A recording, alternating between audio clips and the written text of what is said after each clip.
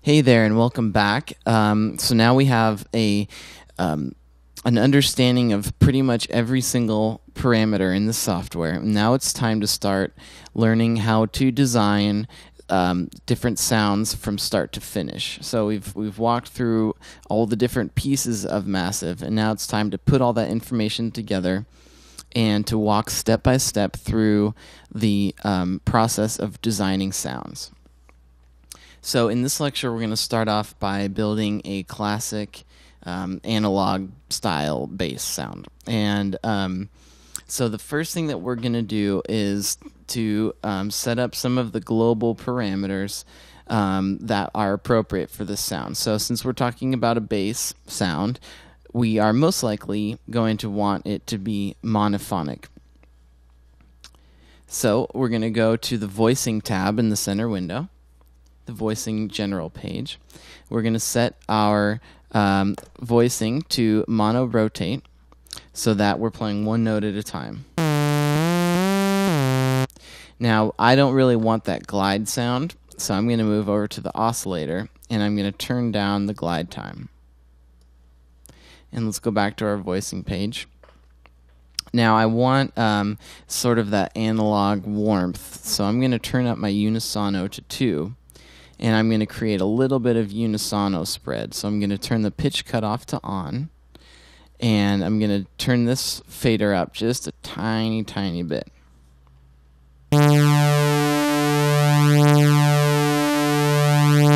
And that'll give me that nice slow swelling kind of pitch modulation there. Which sounds pretty cool. And so the next step is to just make sure that our oscillators are set up correctly. So I'm going to use 3 oscillators for this sound. Oscillator 1 is going to stay in the sawtooth position. So here, this is the default, and we're all good with that. So we're going to keep it on sawtooth. Oscillator 2 we're going to set up as a sine wave. So you can choose either sine square or sine triangle and bring your wavetable position all the way to the left like that. We're also going to drop this down in pitch 1 octave, which will sound like this. Okay, that's a nice pure sine wave. And then we're going to activate oscillator 3, and we're going to throw in a little bit of a distorted signal. So you can choose one of these that you like, maybe in the analog electric column. And for this one, let's choose the classic wave table, and we're going to leave it on full right, and this one sounds like this. Okay, that's kind of got a cool buzzy kind of distorted sound. We're also going to drop this down 1 octave because we're making a bass sound.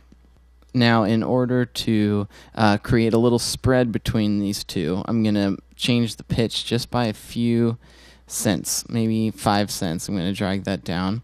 And then in oscillator 2, I'm going to drag these up just a couple.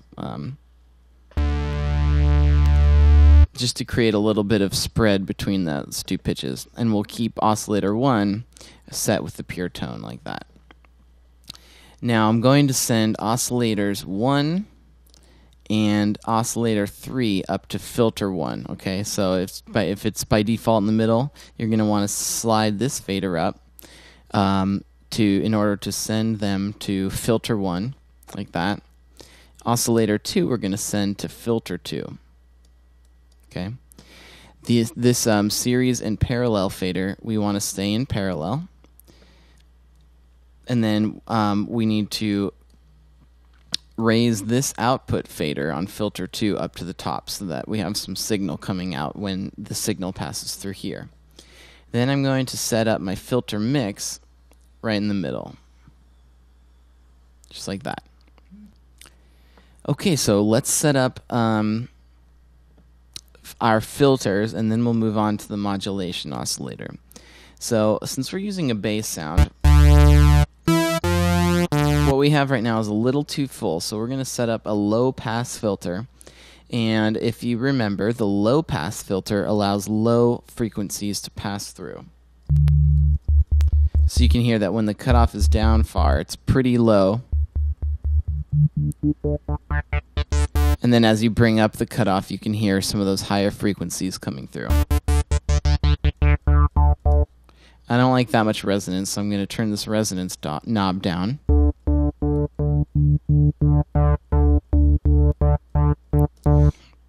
And now I'm going to use the modulation source of an envelope to control this knob over time. So I'm going to click and assign envelope number 1 to my cutoff frequency, and I'm going to drag this range down. So what I want is for the sound to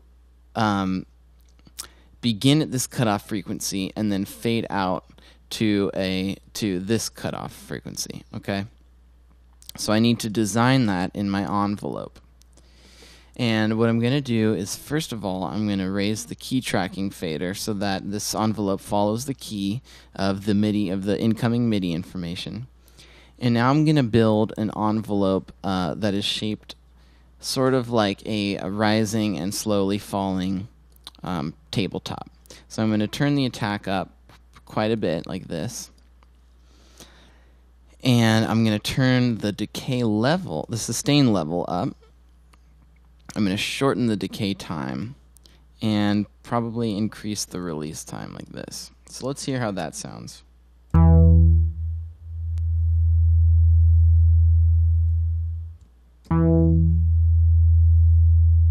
So you can hear how it almost sounds like it's when I strike the key, the cutoff frequency is here, and then it sort of slowly fades down to there.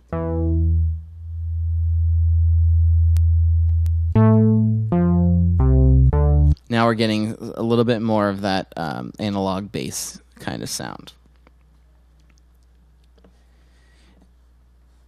So let's move down to this modulation oscillator.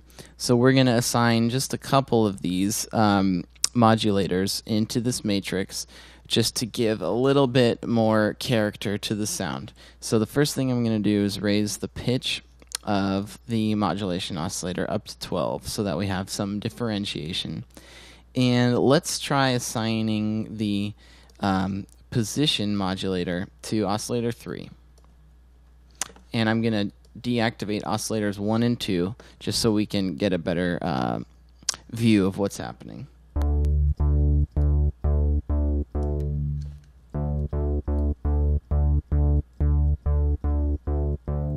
So you can hear how the wavetable position is starting to move there.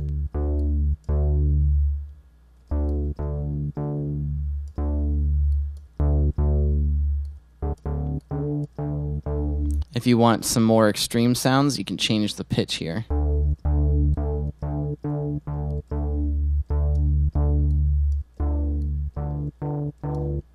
But I like to hear it 12 semitones. So we might want to set this phase modulation to oscillator 2.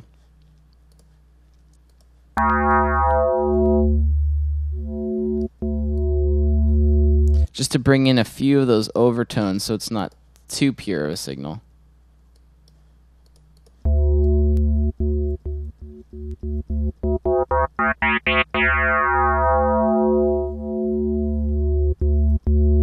Just like that. Okay, so I like how that sounds already, and now let's put all three together.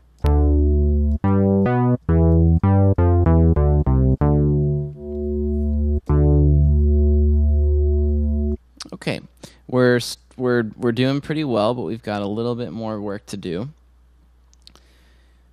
Let's head over to the routing page, and let's talk about adding in some feedback.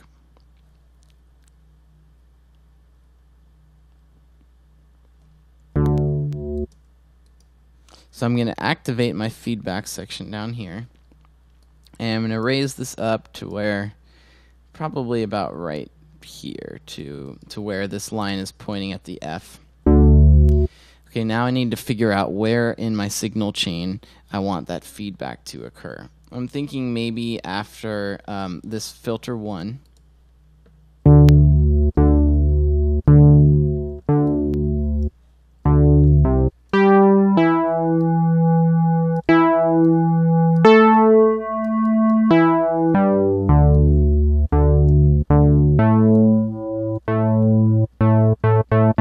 So that gives me a little bit more of that sort of saturated warmth sound, and I like that.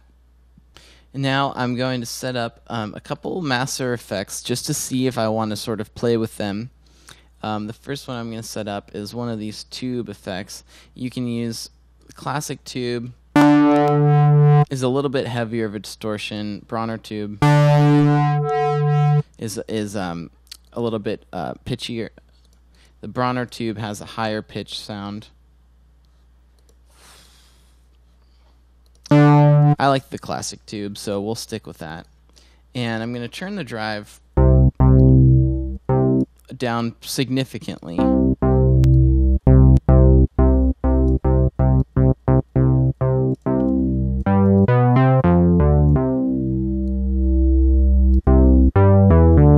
I just want a little bit in there. Now I'm also going to set up a dimension expander to make this bass tone just a little bit wider and bigger.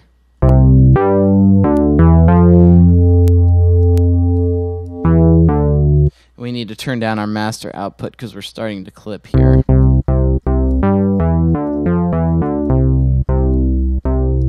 And you can adjust that to your taste. You can have it full wet and a full size. But to me, that loses a lot of the punchiness. So when the size is up so high, it sort of acts like a little bit of a delay. You can hear that echo. But I want it to be smaller.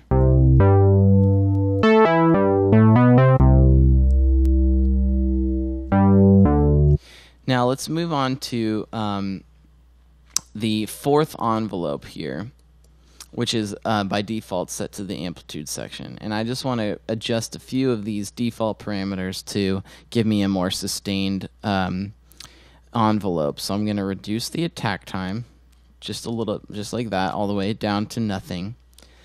And I'm also going to reduce the release time, and then hopefully you're push that sustain level up to the top if it's not up there already.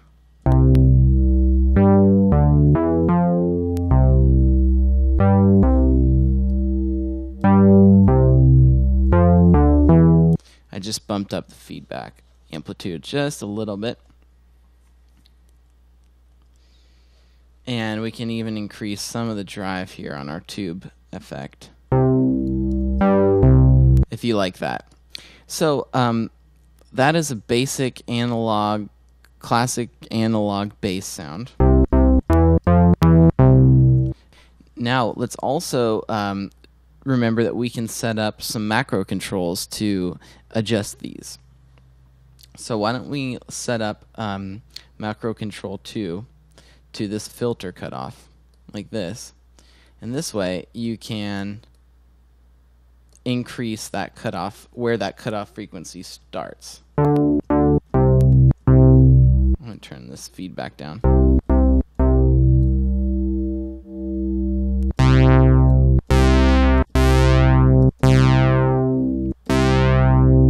So you can hear as I increase that number 2,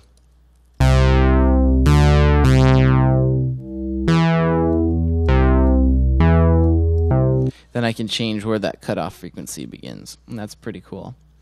I can also set up macro controls 3 and 4 into these effects sections.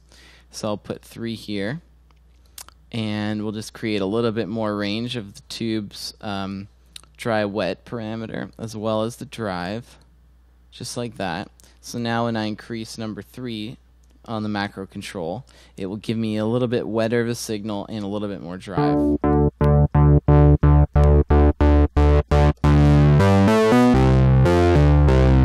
Just like that. You can find your sweet spot there. Same thing with the dimension expander. We can set number 4 to this parameter and the size parameter.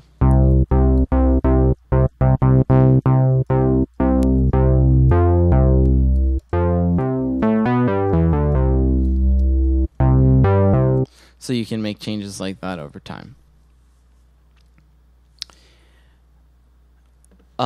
You can also feel free, if you feel like you want this to have a little bit more movement, you can try throwing an LFO on the resonance knob. Let's increase that knob a little bit and then create a nice sort of small range on the resonance knob like this. Change that crossfade curve to full sine wave, and then we'll get a nice sort of fluid movement of this resonance knob on the filter.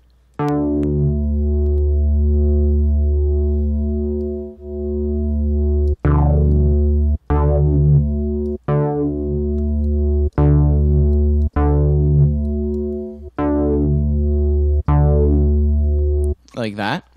You can also try setting an LFO to the wavetable position of oscillator 1. Just like that, so that you have a little bit of movement there.